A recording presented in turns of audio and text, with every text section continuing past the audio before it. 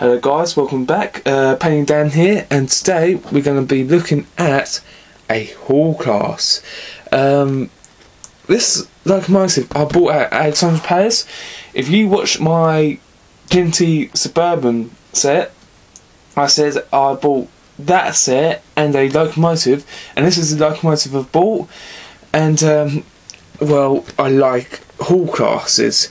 They like the Great Western Grand or something like that, what Hornby make, and I might get it. I might get one of the Grands, but I really don't know.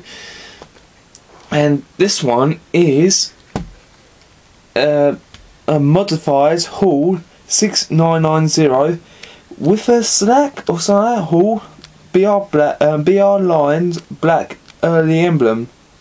I like BR black. I thought this will be a BR green, but no, it was a BR black. It did cost me £52, not £54.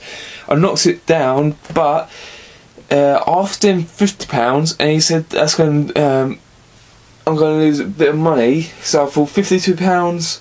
I might go for it. I had two choices actually. I had this to choose from, or an Ivet. The Ivet I was about to buy was a Ivet tank engine, not a tender one. It was an Ivet tank engine in BR black, early emblem.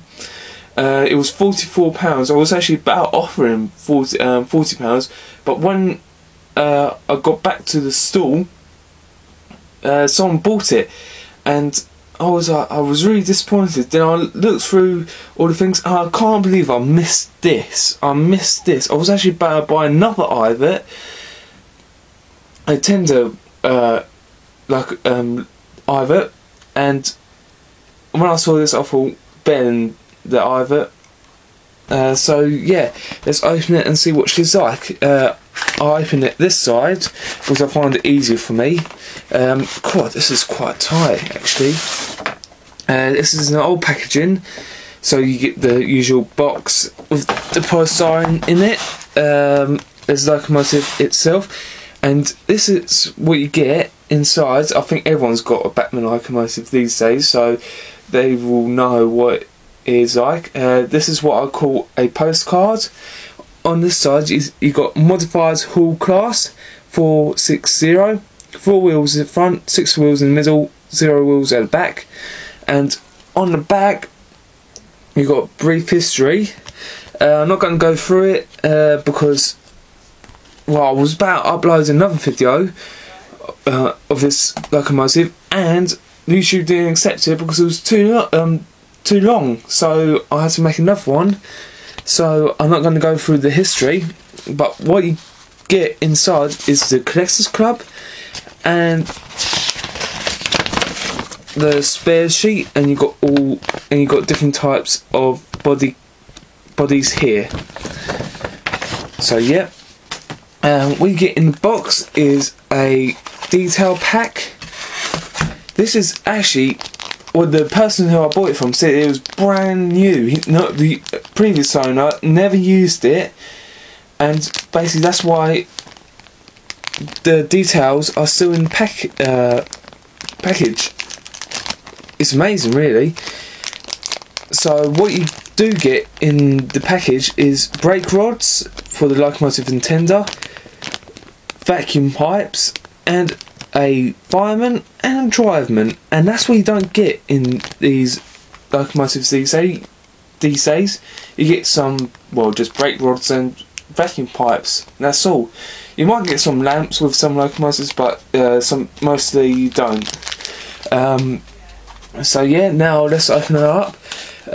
What you get in this box is you get 2 holes in the back, 2 finger holes, and what you do is put your finger behind those holes and just lift the locomotive out like that, and same for the tender, like that. Put the box to one side, and you've got this lovely tissue. Not really, it's not lovely, it's rubbish. It's like tissue paper, and you get these with everything. I'm going to stop this part of the video and we're going to have an overview of it. Alright guys, we're going to do the overview of the hall class, and I'm going to show you all the details of it, and I'll give you my final score at the end of the video. So what we're going to do first is we're going to go from the front to the back of the tender. So if we just look at the front, you might think that this might have sprung buffers, but if I just zoom in for you,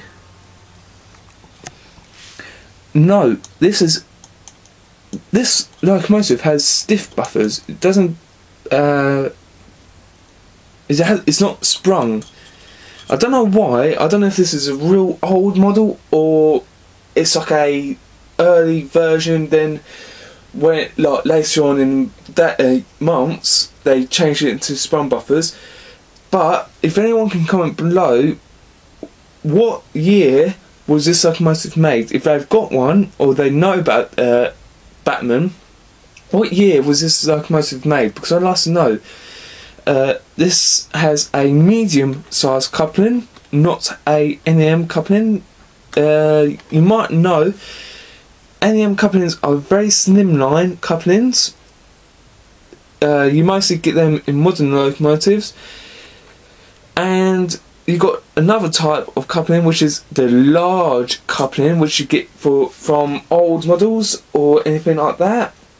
Mostly railroads, but sometimes railroad models do not have those large couplings. They also have NEM couplings because they change it over the years. You have on the front lamp hooks. You got 4 in total. You got one little one up here, which is quite nice, so you can put a lamp here. You got number on the front 6990, and there's a little symbol there. I don't know what it is. If anyone can comment below what that is, please do. So yeah, the smoke box door doesn't open, but in some of the models you do. I know you can. The G2A class, which is a 4-wheel locomotive, does have that open smoke box door. That's all. That's the only locomotive I know, except for the 3MT. I think that actually has a open smoke box door. You got a big, well, not big, a long handrail going along the boiler all around it. You got the name there with a nice arc. The funnel, well, the top is supposed to be brass, not black, so disappointed about that, Bachmann, disappointed.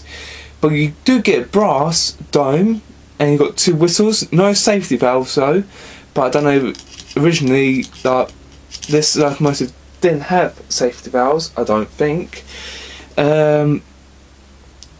You have at the cab, no detail in cab, but you do have a nice number there, right there. You do get some piping, but not all of it is painted. Well, none of it is painted. You got nice rivets along the cab. I don't think you have it on the boiler, but I don't think the original one has. I think this is where basically the fireman, well, this is where the fire is, I think, unless there's like a big, well, I can't really explain it. I don't think I've ever seen that on the locomotives before. So comment below what this big massive square thing is, because I'm not very keen on these.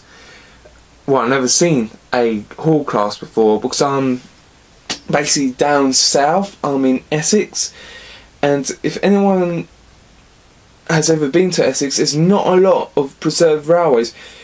You've got Bluebell Railway, which is near me, and basically that's it. Bluebell Railway, which is quite near me, that's the main one I go to, but the rest, Sweden Railway or National Railway Museum, I've never been to those preserved railways, but I like to. The tender is quite nice actually. You have fake coal here. You've got brake rods or brake levers here and here. You got a spare water department. Got a nice early emblem there, crisply done. And what the box means by the lines is that round the boiler and the tender, it's got red lining around it, and you might think, well, that doesn't really look any different to the plain black one. So why is that quite good?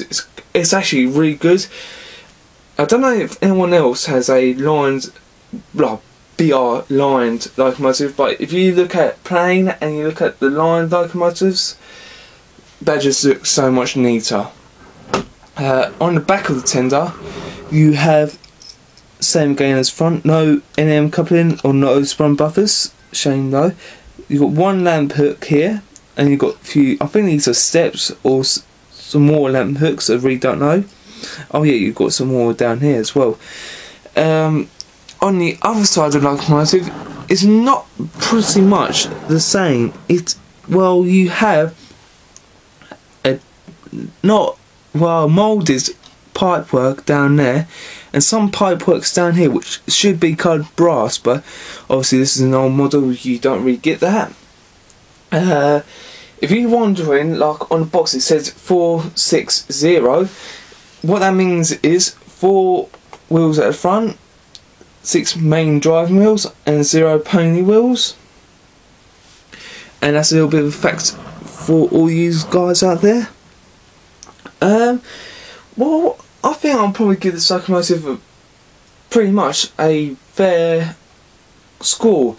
What I give this locomotive, well, what I would do is I give weight. I haven't explained the weight. It's quite heavy for it's not a small locomotive, but look at the boiler and this part, it's not that big, so I'll probably give it a 8 out of 10. It's not terribly heavy, but heavy to pull a few coaches. Detail, about an 8 as well, but running wise, it's like a mouse. It is soundless. You cannot barely hear the motor running. I had troubles thinking, is it running? Because I cannot hear, like when I'm out of the room, I can't hear nothing, and I'm thinking, is it running? And it is running, but it's so quiet, so I give it 10 out of 10 for running. So I'm coming up to my video. Hopefully this will be uploaded. If it's not, I'm going to be peed off, but hopefully it will do. What I'll give this locomotive is 10 out of 10 all round. So I'm going to stop this part of the video. If you like this video, please subscribe, and I'll see you later on. Bye.